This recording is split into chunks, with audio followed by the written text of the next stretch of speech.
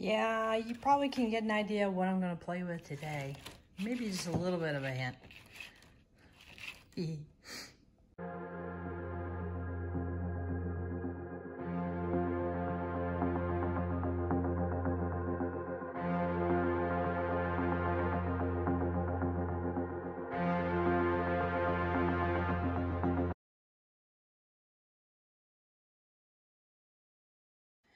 Howdy, howdy, this is Clara Lawrence.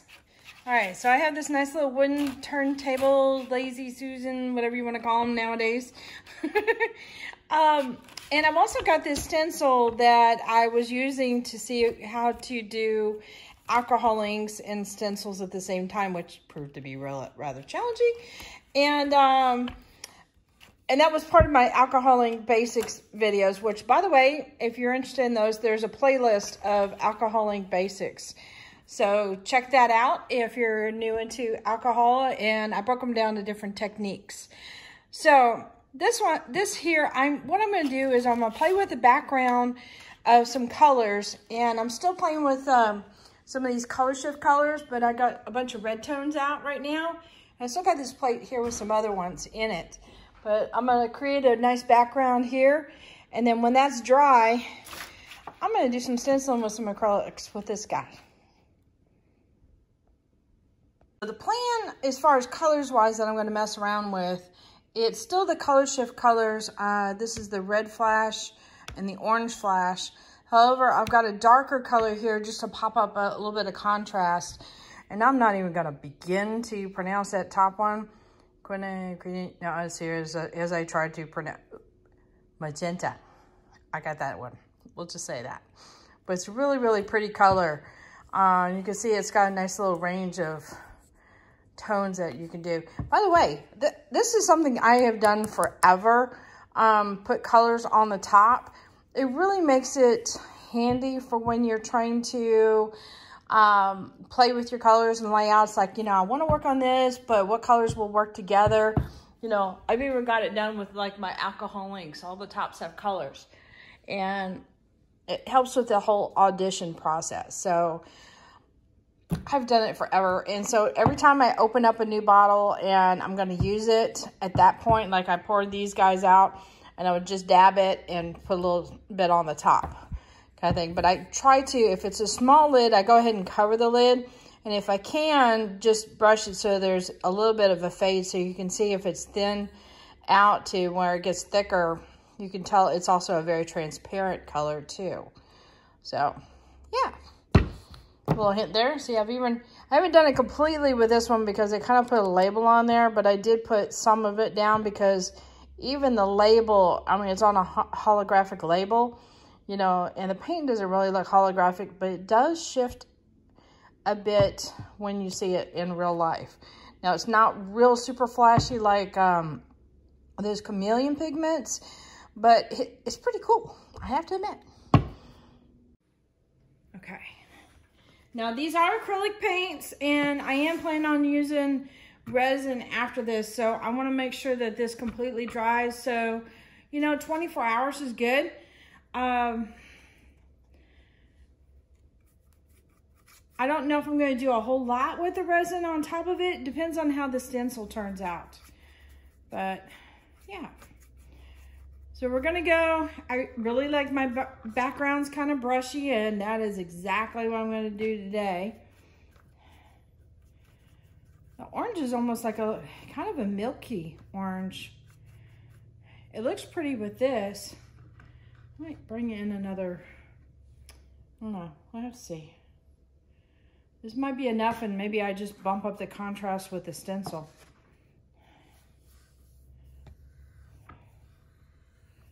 All right, just making sure I get my edges nice and neat.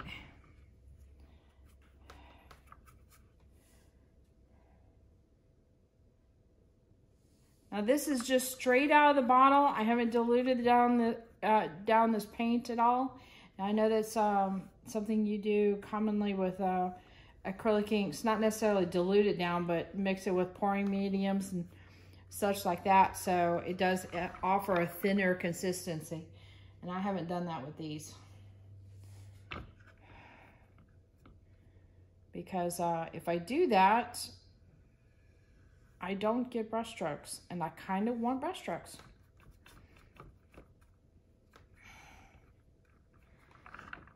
All right, this is probably gonna look very transparent through the camera. Oh gosh, sorry. All right, get this finished up, and then I'll start throwing down some colors that hopefully you will see through the camera, because otherwise it's looking rather dull. Get that out. Didn't get it out. Come on, get off my brush. Okay, fine. I don't know what that is. So there.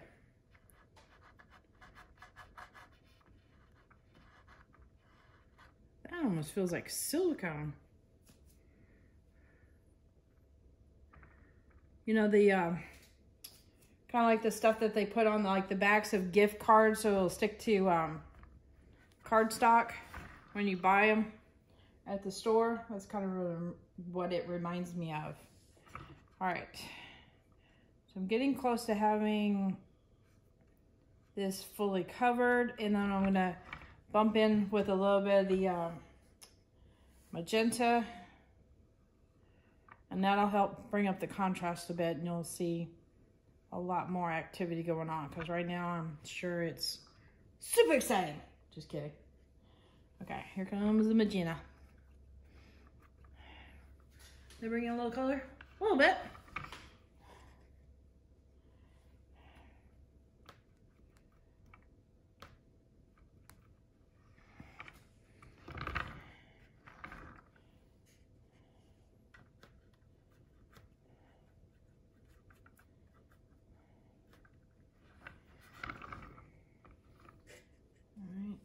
See if I got enough here.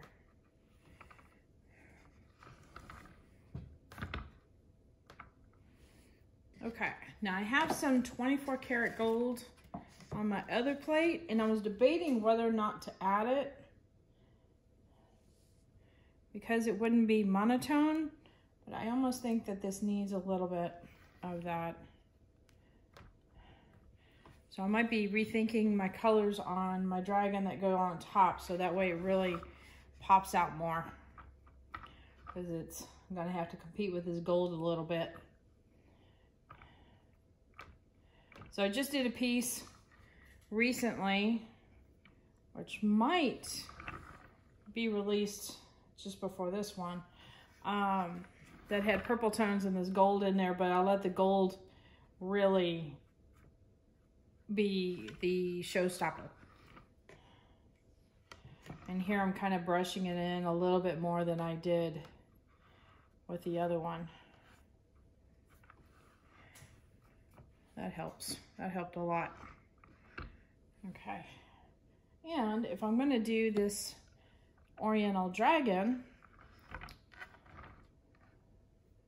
gold is definitely a good thing to add.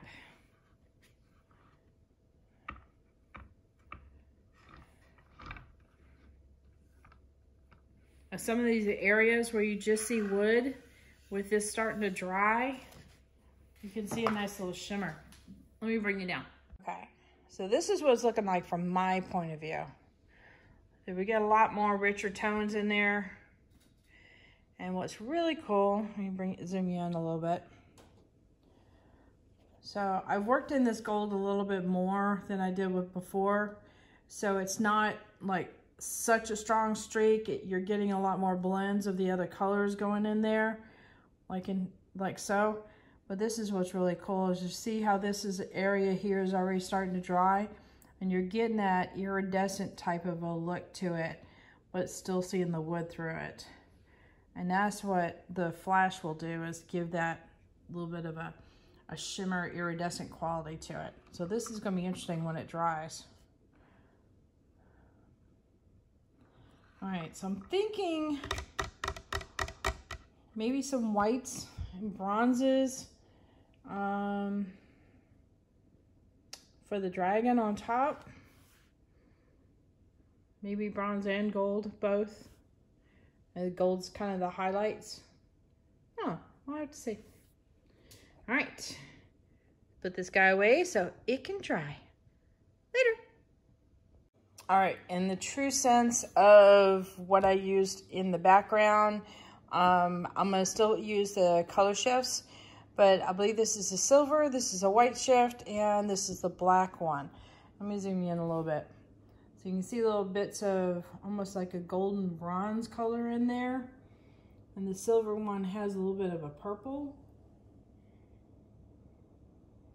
Well, that one's got a couple different colors in it, but very, very fine stuff in there.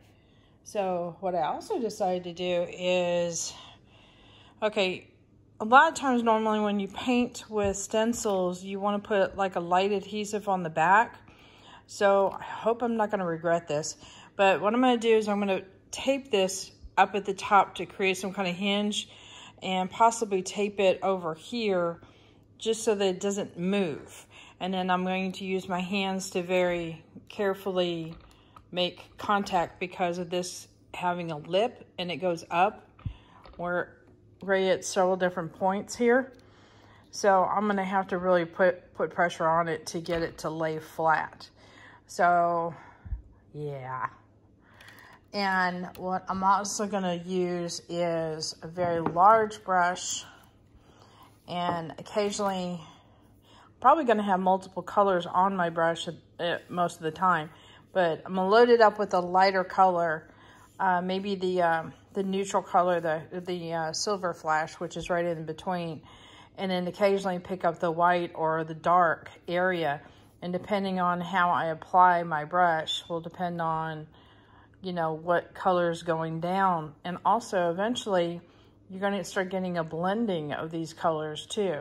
So I may have to load up the white or may have to load up the dark, but it won't be like a stark white area. You're going to have blended areas. Anyway, you'll see as I go along. All right, put this camera up. Okay.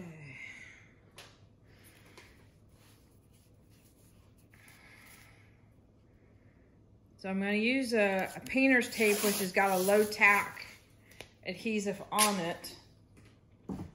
First off, it doesn't hurt the wood. And second thing, it won't hurt the painting I just did on the bottom. So win-win, I think, hopefully. I'm going to go ahead and kind of curl it up underneath a little bit just to give it some, I guess, more of an edge to grab it, and it won't move. And see how that much is really going up high? That's where I'm going to need my hands to really push that down. And then this is just to keep it from moving position. And pivoting from like the left to the right. Let me get a little bit more surface area.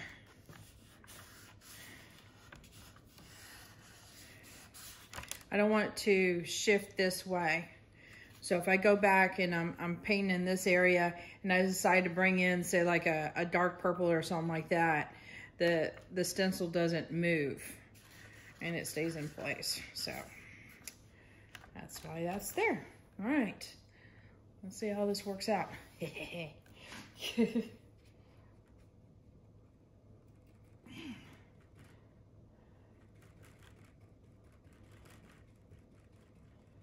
Now, I'm loading up the silver on the brush right now, and it may be one of those things where I go ahead and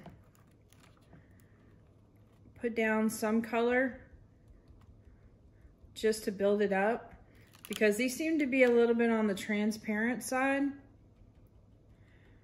and I might need to build it up just so it stands out.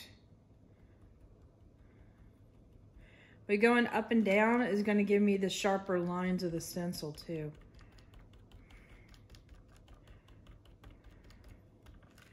And my brush, you see it's not super loaded down with paint. It's only a little bit. That also helps with the, hang on.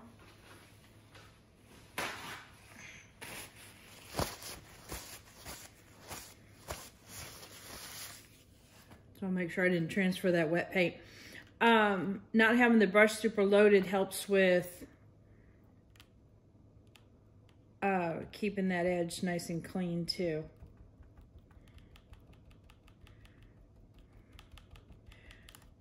Now I haven't done a whole lot of what you would consider stencil painting, but I have used templates or created masked areas, you know, my own designs and such. So it's the same kind of principle, whether it's a, you know, a store-bought stencil, or you're using Frisket and creating your own stencils. If you're doing this without adhesive on the back, you definitely take a little bit different type of care with it.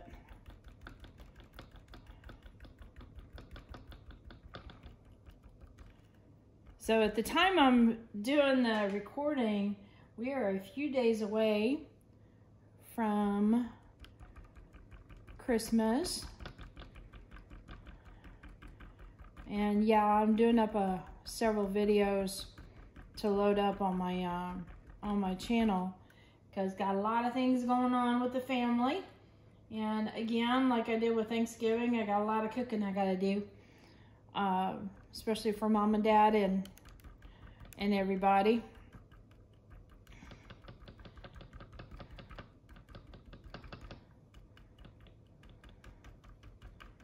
So I want to make sure that I have that family time and not always out in the studio.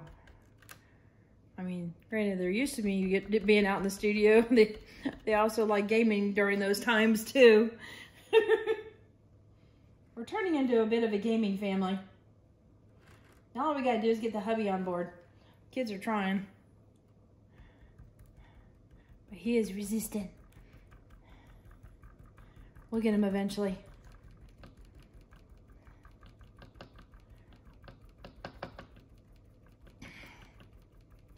All right, I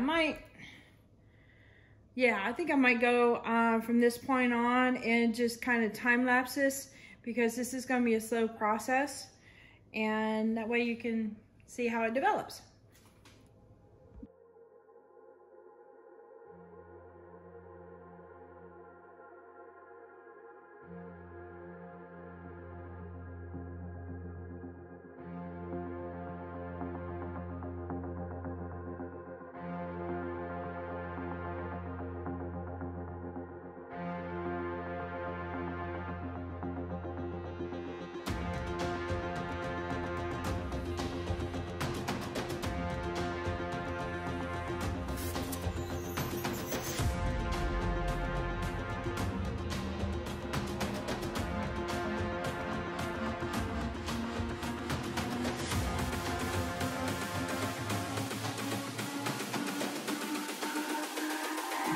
It's all about humanity.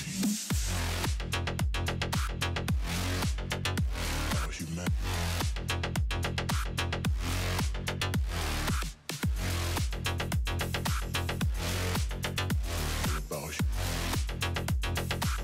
It's all about humanity. About humanity.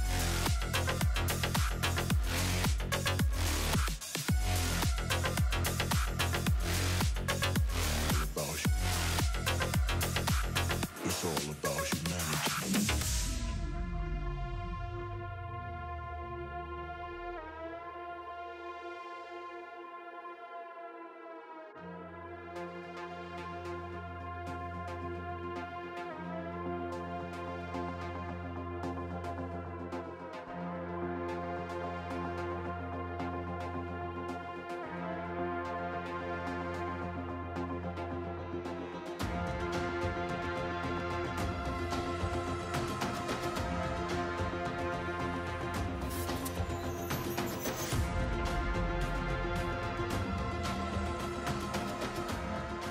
Okay, so yeah, you guys saw me peeking, and yeah, it kind of went underneath a bit, and so I decided to go ahead and proceed And what I'm going to do is I'm going to do some touch-up with some paint pens and things like that to give it some definition. So this is going to be like a loose coloring in the background. So you just want to prepare yourself, because it's a little bit of a hot mess underneath. See what I mean? Yeek. All right, let me get this tape off and get this stencil off so this thing can dry and I can fix it somehow, hopefully. Yeah, sometimes that happens. And it was a risk, me doing this without it being adhered down. But sometimes, you know, it's worth it to do a risk, you know, and then you realize either, yeah, silly, that's why you do that, or wait a minute, this, you know, has a potential for, I don't know. Anyway.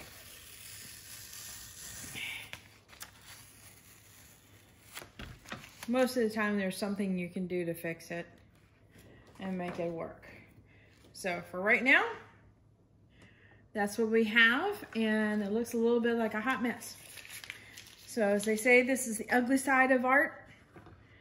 And see what I can do with this. But for right now, I'm gonna see if I can clean this up first.